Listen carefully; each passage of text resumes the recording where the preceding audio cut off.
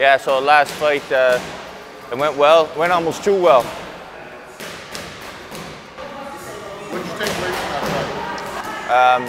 You know, the biggest thing was, I would say, the improvements that were made in that fight, right? Like, you could see the patience, the defense. I think I got hit with 1 clean shot in 3 rounds. You know, normally by the end of the 3rd round, I got to get 30 stitches over this side. My nose is this way.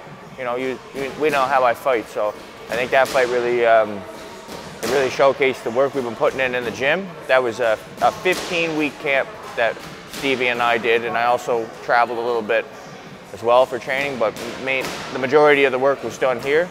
Me and Stevie, we worked day in, day out on the defense, the short punches that finished the fight. So, you know, there's a lot to take away from that fight, but that's the main thing. What did it feel like fighting in the Forum? Because this was a big dream of yours, was to be the main event of the Forum. This was the first one. How were the pressures of that? You know, if I'm being totally honest, for me it was like, before the fight was exciting, that I was in the Forum, I was about to fight in the Forum, and then once I was in there, it's just another fight. How does it feel living in Ontario now and training consistently here at West End with Stevie compared to before when we would do 5 to 6 week camps? Yeah. And obviously the improvements that you made. Well, actually, to be honest with you, the last few fights, I didn't even get that long out of the camps. I think the camps may have been two weeks. You know, we'd be lucky if we got 2 weeks of solid training in, and you know, it wasn't really the best I've looked in camps the last few fights, but managed to, you know, get the wins. But this was a game changer. Being here full time, you know, it takes a lot of stress off the whole team, not just myself, but especially Stevie. Like he don't got to worry about me, you know, showing up last minute, and now he's got to rush a 12-week process, jam it into 2 weeks. He's trying to get me into condition. He's trying to get my hands sharp, my defense sharp, trying to get my mind right for the fight. You know, and that's pretty much impossible to do in 2 weeks, but somehow we've managed to do it. You know, so I got to give a lot of credit to Stevie there. But yeah, this one was just, it was night and day. Yeah, it's definitely been a pleasure having you around more and around the gym, and definitely showing the improvements in that fight. Defense, slips, short punches, everything you just said. Yeah. I want to talk right now about.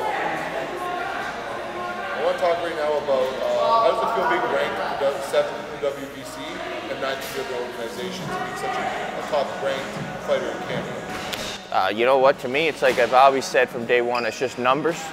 Obviously, it's to be honest with you, it's more exciting for my supporters and my team than it is for me personally. Because personally, I got an old school look on boxing.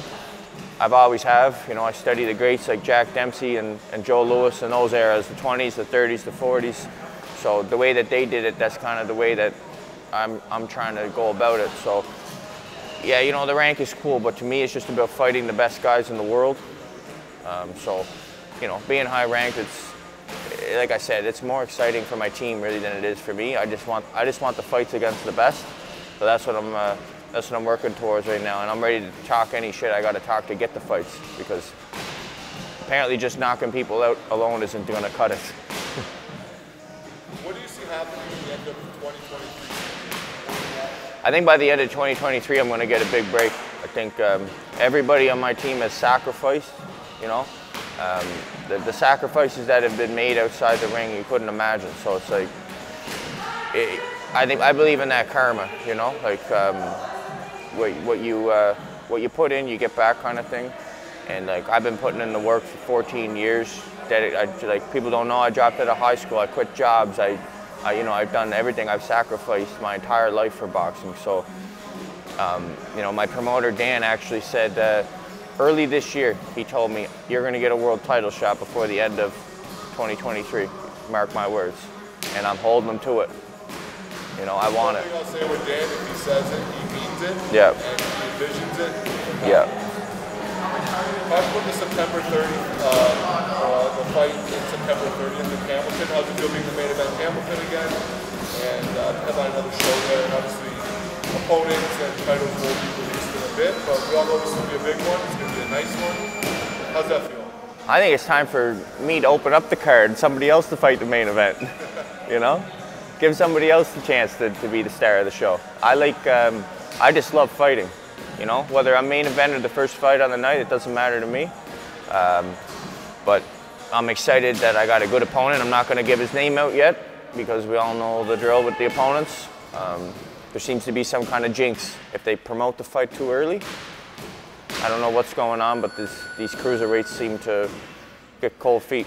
So I'm going to keep the opponent on the down low until he signs a contract and maybe a little side contract that says, you know, if so-and-so pulls out of this fight before this date, you know, there's going to be some sort of penalty. I think that should be something that should start being looked at in boxing because, you know, I'm not the only scared fighter out there. This happens a lot in boxing. So maybe I can start a new trend where, you know, we save fighters from getting cold feet and pulling out of fights. So in Hamilton, we've actually I don't think we've ever had a fighter pull out for the Hamilton show. It's just... No, we've had fighters pull out for Hamilton shows. Before I fought, that's why I had to fight Jermaine Montez at heavyweight. He was a 230-pound heavyweight. A lot of people don't know that number. I thought that was... No, we had a cruiserweight fight. Every time I go to heavyweight, it's because a cruiserweight pulls out. Yeah. Every time. Oh, yeah, because they gave the weight last minute. Yeah.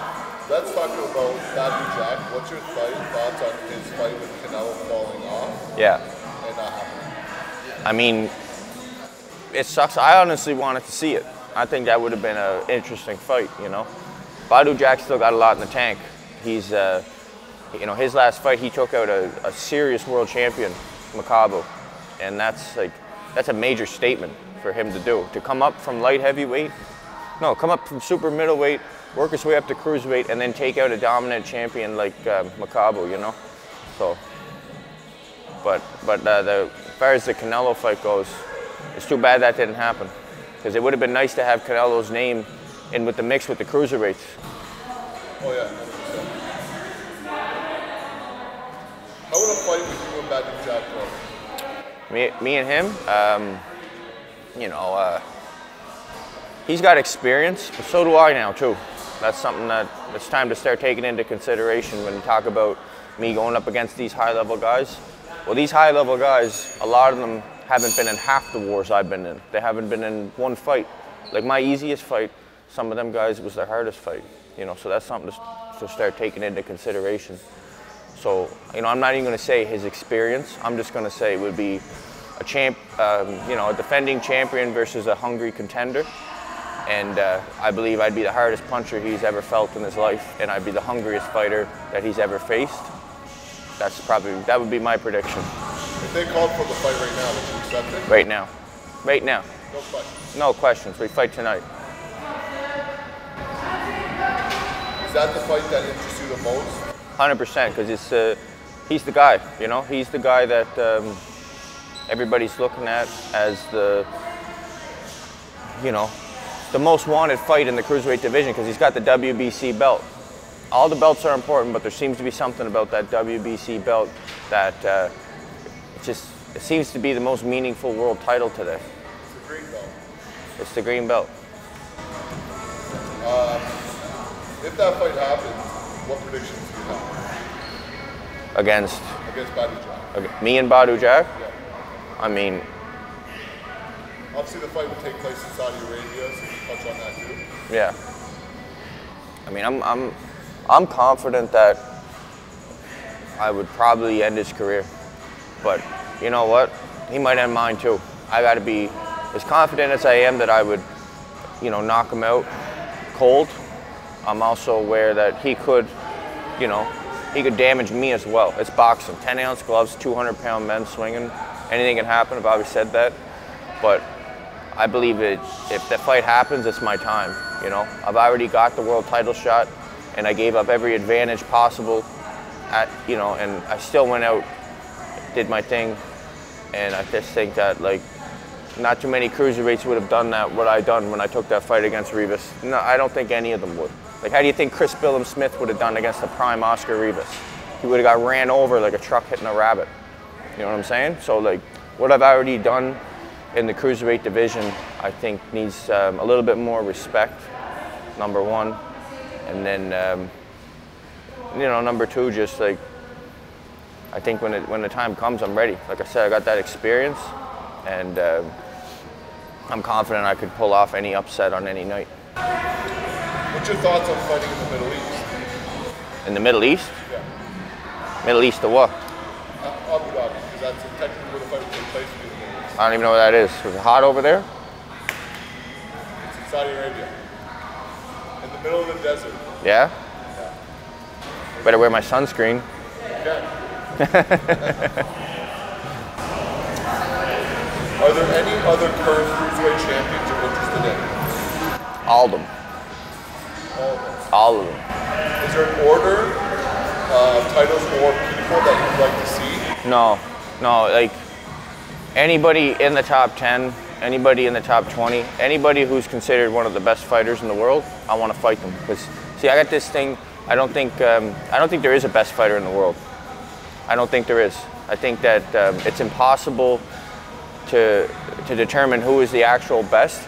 There's only one way, and that's the way it used to be done back in the day, where let's say the top 5. We narrow it down to 5 of the best. Now all 5 of those guys are going to fight each other 2 or 3 times.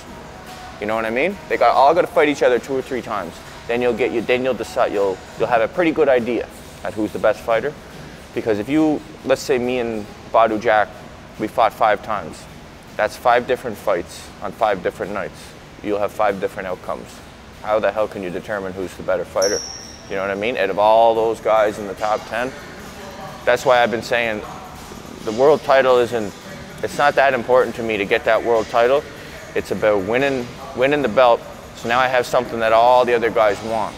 Now they all want to come for me. And now I'm going to get my chance to fight each and every one of them one by one.